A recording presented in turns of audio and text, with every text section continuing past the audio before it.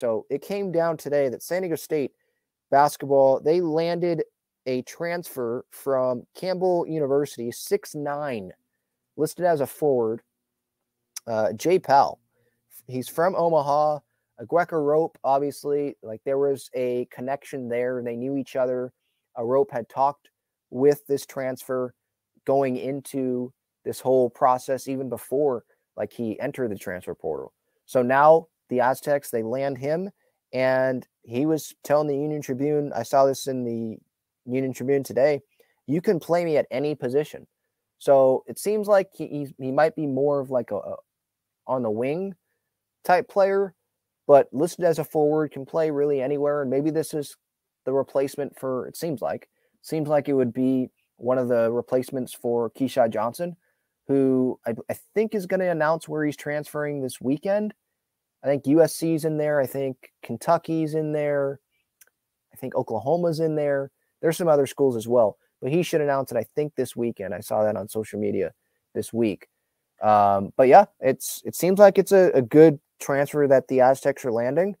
Tall.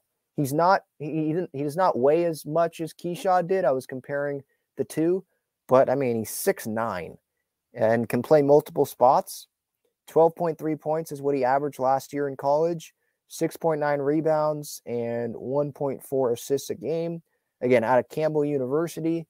And I'm interested to see how he plays. And now Brian Dutcher and the Aztecs, I think that they're going to try to fill one more spot, trying to get like that Nathan Mensah replacement, at least for that spot on the roster, because you would think this is the Keyshawn. I think Reese Dixon Waters was kind of like the Matt Bradley. I don't know if he's going to lead the Aztecs in points, but just replacing guys on the roster that are not going to be there anymore. A Rope, right? He's not there. So probably that one more guy, because the Aztecs, I don't think that they fill all 13. I think it's 13 scholarship spots. If I could be mistaken on that, so don't quote me on that. Okay, so 11 scholarship players for next season. That's assuming Lamont comes back, Jaden Ledee comes back, which I would expect them to come back. Neither got invited to the draft combine. I'd expect both to come back. And we already know Lamont Butler, he's not transferring. It's either NBA or back to state. So Dutcher says here, typically has not used all 13 that are available, preferring to go with 12.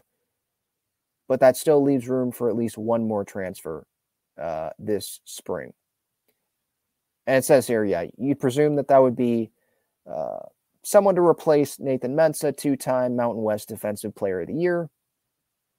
Transfer portal, it's not as strong as it was, obviously, at the beginning of the basketball offseason, with guys going elsewhere, obviously. There was the New Mexico transfer, right? He ended up going to, I think, Nebraska, right? Warren Washington ended up going to, I think, USC.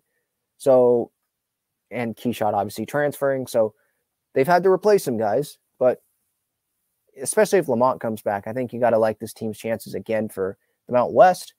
And we'll see how many more years they play in the Mountain West, obviously, because hopefully this expansion stuff can end by the end of the summer. And we'll know where state's going to be in 2025, right? 2024, that fall of 2024, right?